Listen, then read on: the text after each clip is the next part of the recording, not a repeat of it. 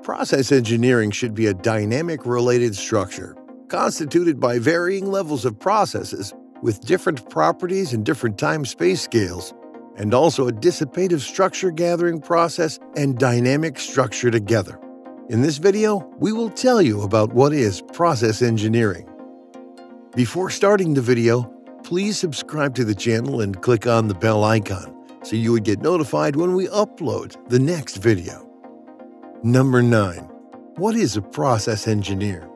Process engineering is a way in which organizations study their current business processes and develop new methods to improve productivity, efficiency, and operational costs. Business process engineering focuses on new business processes, how to diagnose problems with an organization's current methodology, and how to redesign, reconstruct, and monitor processes to ensure they are effective. Business process engineering, BPE, uses a proven systematic approach based on the latest experiences and research to achieve significant improvements. The BPE process helps clients fundamentally rethink and reinvent the business processes needed to achieve the firm's strategic objectives through the maximum use of enabling technologies and organizational strategies. A BPE effort can result in a 15% to 50% improvement in performance of the targeted business processes, depending upon whether reengineering or an improvement approach is used in the effort. A business process engineer helps develop and improve business processes. Job duties often include using data to measure the effectiveness of current procedures and suggesting improvements. Many people in this career work as consultants, but some firms do retain internal engineers. Job qualifications for a business process engineer typically include a bachelor's or a master's degree, work experience, and problem-solving skills. Process engineers help to transform raw materials into valuable everyday products. They are responsible for designing, implementing, controlling, and optimizing industrial processes and machinery in the manufacturing industry. Within pharmaceutical and medical device manufacturing, these processes can also be chemical or biochemical. As such, process engineering jobs can be extremely varied. The role is similar to that of a chemical engineer, which can often be a source of confusion for those outside the profession.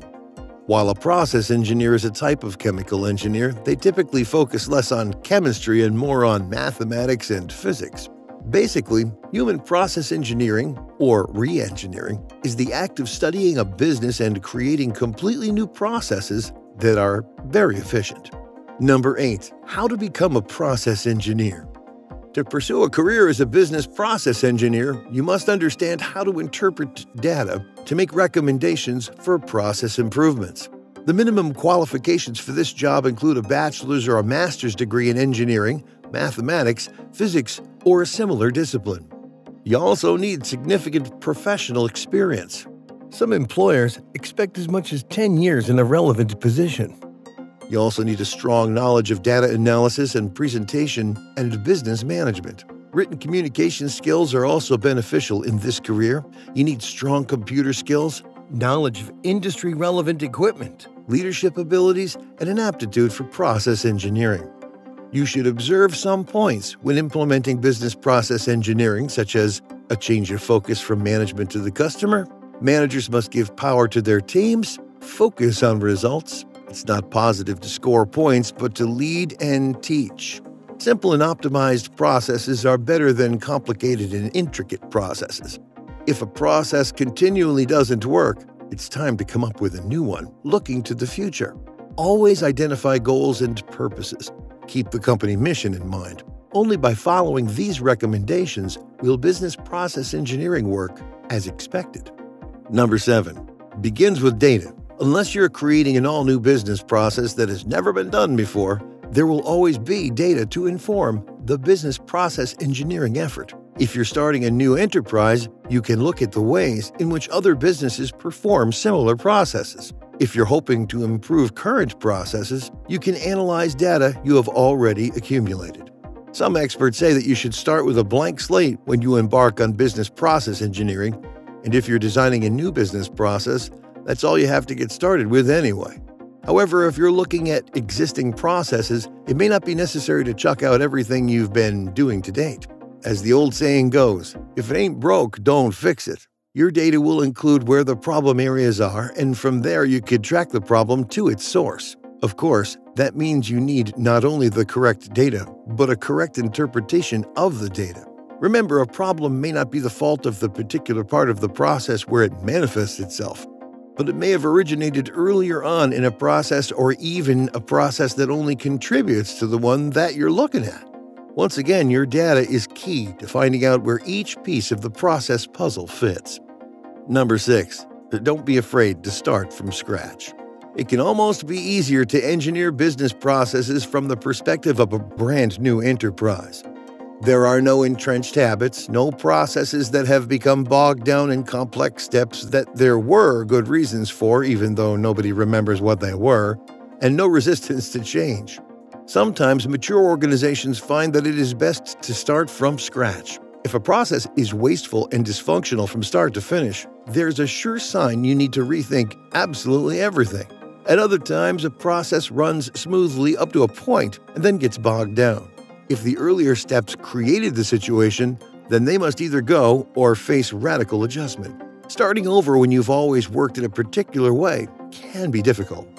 The need for a paradigm shift is perhaps one of the reasons why businesses choose external business process engineering consultants.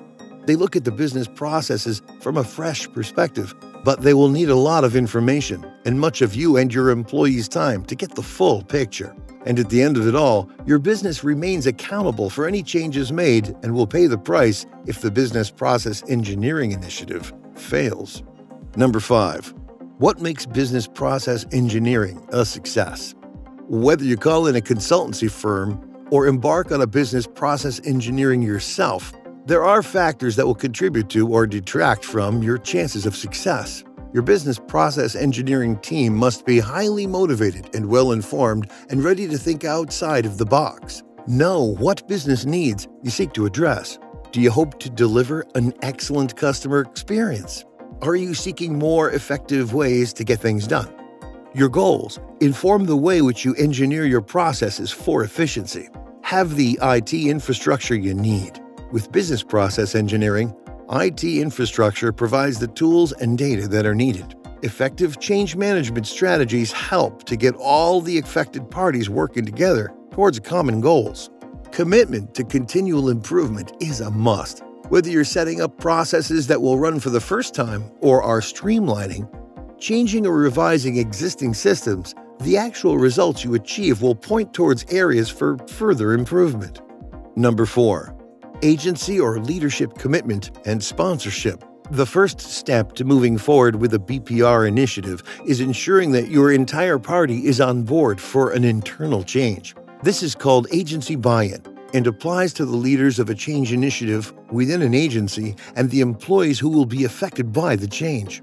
To be fully committed to a business process reengineering initiative, agency leaders must communicate a transformation that will be happening in the near future. This includes a catch-up on why the agency is choosing to implement new strategies and how its employees will be affected. Number 3. Inclusion of the right people. Once buy-in has been achieved across the board, leaders of the proposed BPR initiative can recruit subject matter experts to contribute their insights on how to go about the transformation. Specialists in the field who are eager to draw up a roadmap can make contributions regarding subjects that agency leaders may not have the right expertise in, such as IT or HR. They should be provided with direction by a supervising team member, such as a senior manager, who has a high level of knowledge of the agency's current business processes and how the departments work as a whole. Number 2. Clear understanding of the business needs. Implementation of a BPR strategy requires an understanding of current processes and a precise vision for the future. Once an agency has illustrated an exact business need, comprehension and discussion of the resulting impacts of the business process reengineering initiative will follow. With thorough communication regarding current and desired business processes, the team can then get a better feel of how much work is needed. By developing a solid understanding across the board that recognizes a need, The agency will establish what changes should be made before driving into the overhaul process. Without this clear vision for the future communicated between leaders and employees, a BPR initiative could be a waste of work that would have been more useful as a simple tweak or two to current systems and processes. Number 1. Crucial change management. Conduct crucial change management by identifying the agency's KPIs, or key performance indicators. These are the details that make up a BPR initiative as a whole, and include factors such as the time it will take to overhaul the current processes, costs, and operational redundancies that can be eliminated, and so forth. The next step is to create a roadmap for your desired transformation. These are best created with the help of models and flowcharts. Additionally, keeping the end game in mind is essential to managing the desired change. Business process reengineering is more than just adoption of new practices, but it should be tied to higher-end goals while simultaneously improving human capital. A well-thought-out change management strategy is crucial for success. This also includes a robust communication and employee engagement plan. Do let us know in the comments what are your thoughts about process engineering. Thanks for watching.